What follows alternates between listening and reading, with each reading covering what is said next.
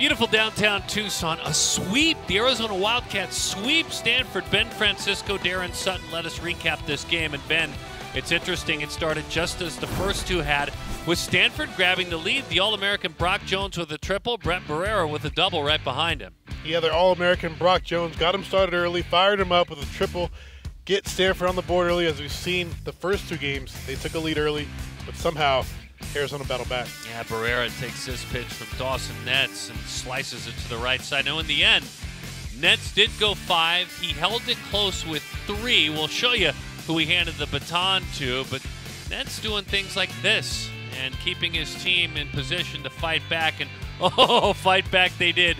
Chase Davis, not 1, but 2 homers, has tied it a 2-run homer. He would also hit a slam. Yeah, he's my pick to click before the game, and boy, did he live up to it.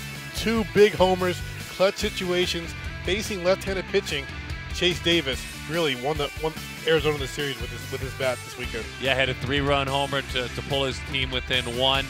And then that man we were talking about on the backside that took advantage of all these runs and all this timely hitting, that was Bingham with an RBI. Is this man, Quinn Flanagan, out of the pen? How about 4 innings? How about 1 hit, no runs, 5 strikeouts? He dominated this Stanford lineup. That slider was unhittable tonight.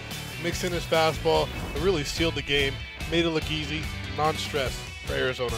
And who did things well? Well, Drew Dowd pitched very well. It's just that in the end, things slipped away from him. Adam Crampton had another good night. You see the All-American Brock Jones, Flanagan, a big part of the story. He and Davis, incredible. Mac Bingham, we didn't forget about you. You had an incredible throw in Game 1 of the series, a walk-off putout. But in the end, for the first time in a decade, it's Arizona sweeping Stanford. Andy Lopez was the head coach. Now it's Chip Hale, and Chip Hale's team is on a roll. He's Ben. I'm Darren. Peace.